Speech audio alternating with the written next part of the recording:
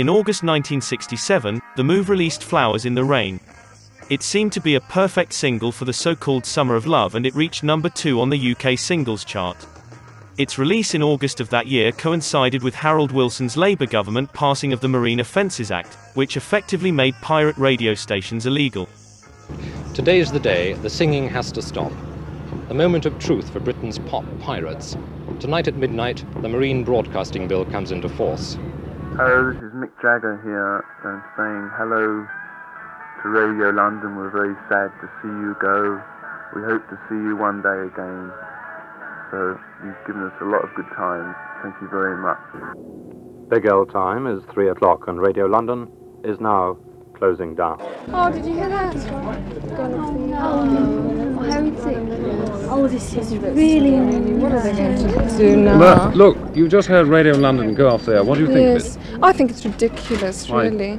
Well, Do you listen to it much?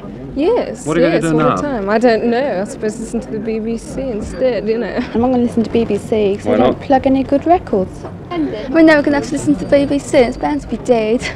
Okay, but if not, I don't think it'll be any good. Well, they've got some of the pirate DJs going, I understand. Yeah? Yeah. Oh, maybe they will then. Give them a try anyway.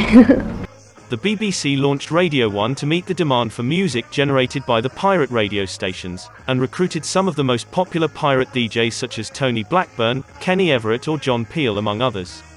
At the time, the average age of the UK population was 27.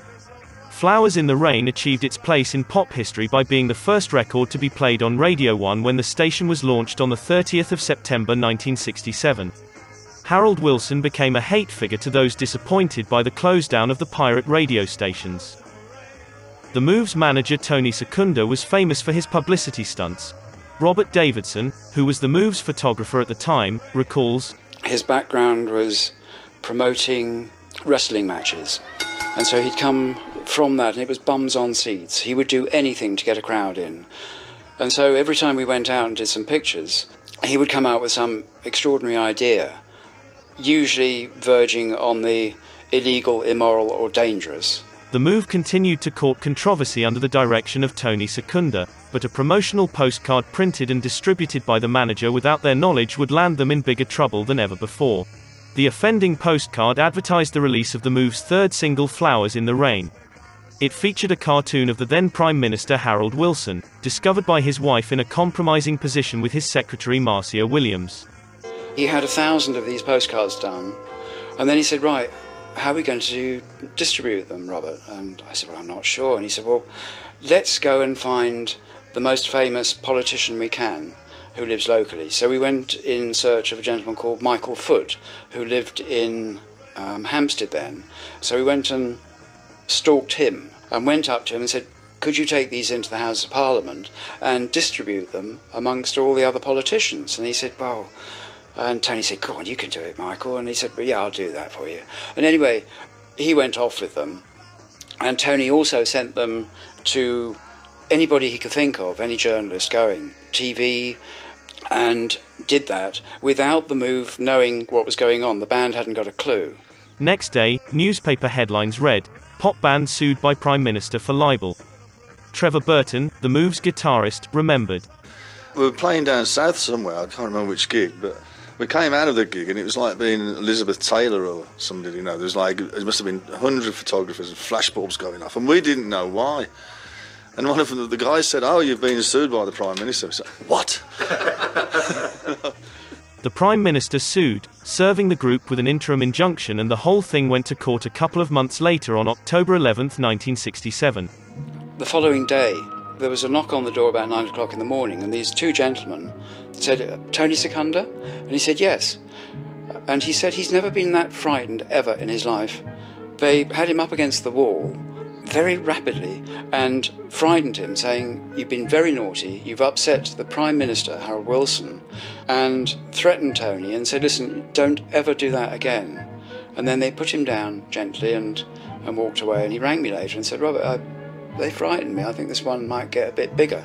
On the day of the court case, Quinton Hogg QC acted for Harold Wilson. Ironically, he had been the man who spread the rumours about Wilson's affair with his secretary in the first place, alluding to them in Parliament some 3 years earlier. Tony Secunda had hired a Rolls-Royce for the day, which had broken down on the M1 on its way down from Birmingham. They were running late and had missed the proceedings. Carl Wayne was holding a book by Timothy Leary, Turn On, Tune In, Drop Out. Acid had arrived. Asked about their political standpoint, they joked, We've no faith in any political sides at all. We vote for people like Frank Zappa, Jimi Hendrix, anybody. The court found Tony, the publisher, the cartoonist, Neil Smith, the band and anybody else involved guilty.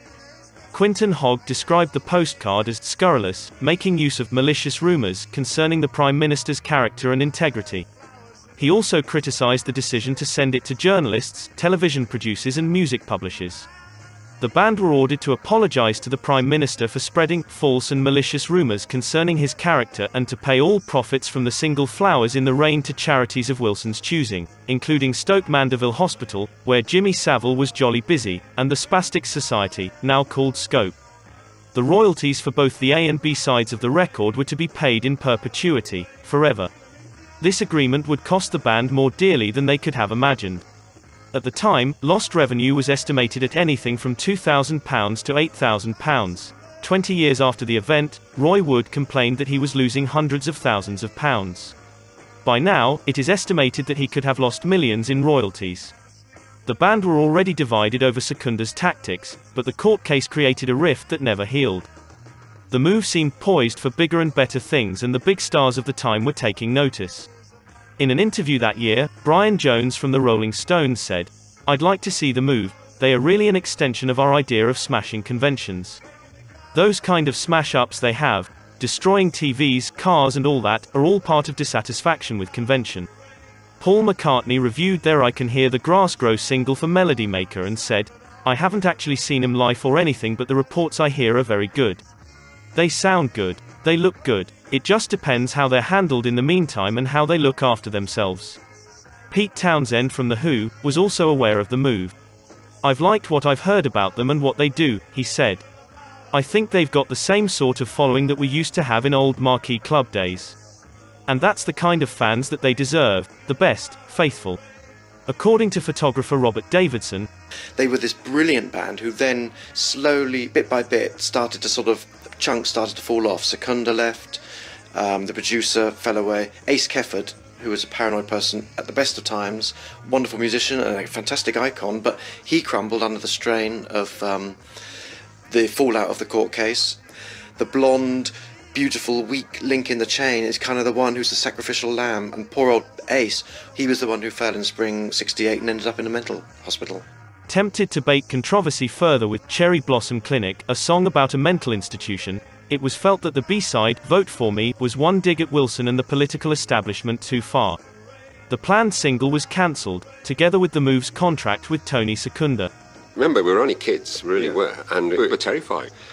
James Bond movies were very big at the time, and we swear that there were Secret Service guys, and we even thought they'd be like, we could be shot, it could be picked off by a sniper or something. We were pretty scared. We were kids from Birmingham, down in London, and suddenly, we were being pursued by all the paparazzi. You're being sued by one of the most powerful men in the world, and we were just like lambs to the slaughter, really. We didn't know what the hell was going on.